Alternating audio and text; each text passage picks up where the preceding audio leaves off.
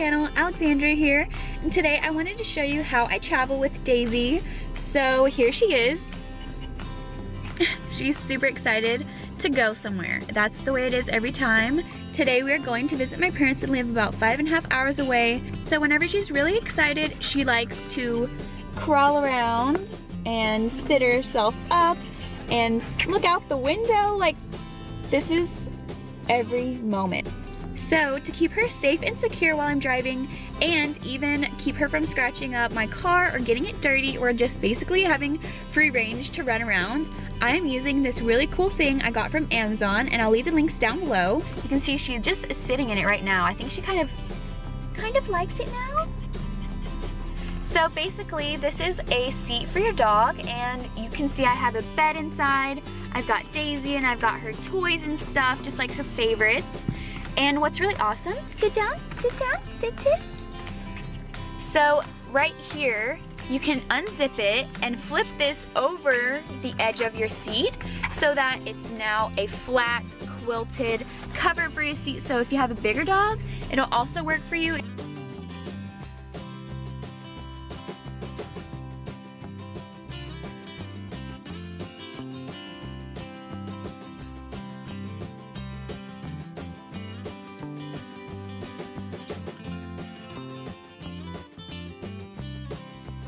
All protected from scratching and dirty paws and jumping around and any excitement. And what's good is she can still look outside, so she's not completely bored the whole time. By the way, there's like a dog right over there. We're at the park. Little doggy. Okay. So that's definitely my first tip, is to get them a little seat that they can sit in and be safe and have their little bed and toys and food and stuff like that. And plus, they won't scratch up your car with this one. So I think it's a really great idea. And you can see she's so cozy in there. Oh my, little Daisy. I love you.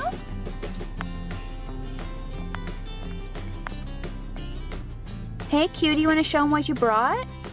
So what we have here, I have her little Clarice deer, because this one's her favorite, and her donut toy. She's been obsessed with this one lately. Love your donut toy. I'm looking at another dog. Then of course we had to pack a soft blankie, and I have her bed down here. And when we're traveling, we always have to have a leash. So we've been using this Tough Hound leash. It's really nice because it's durable. It has a padded handle, so I only realized that when I started using it. I was like, why does this feel so nice? And it also has reflective strips so that they can see you at night when you're walking your dog. So it's great for traveling at night or day, and it's just like a good one to have on hand. Honestly, I just love the handle, to be honest.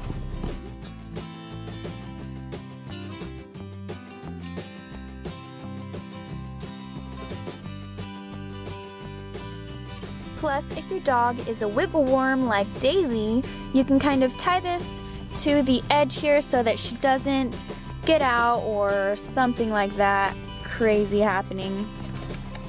So that's basically everything that I bring with us when we're gonna go traveling, plus some water, of course, because you don't want to get your pup thirsty. Let's get this show on the road.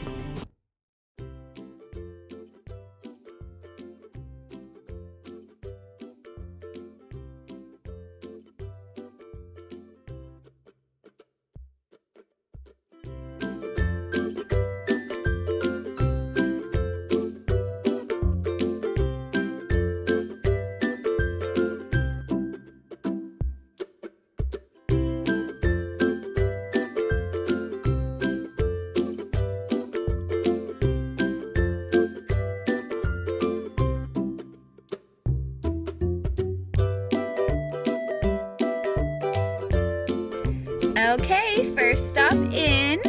Miss Daisy, are you ready for a little break? Yes.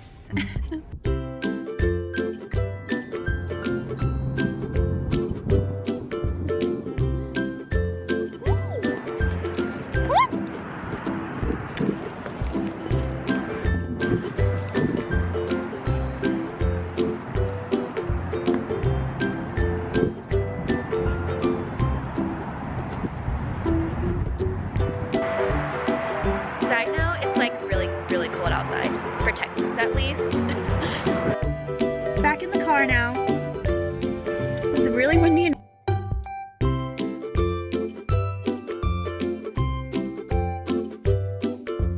so I'm stopping to get some gas, and Daisy has just been like this the whole time. She wants to have her paws like over it because she's not used to not sitting right in my lap. And I always used to have her in my lap while I was traveling, but I realized that that is so not safe, and that if I had a wreck, she would literally be like crushed. So that's, you know, a big factor in the seat thing, because I think that's so important and a lot of people look past it.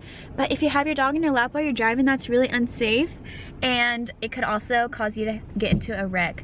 Oh, gas is done.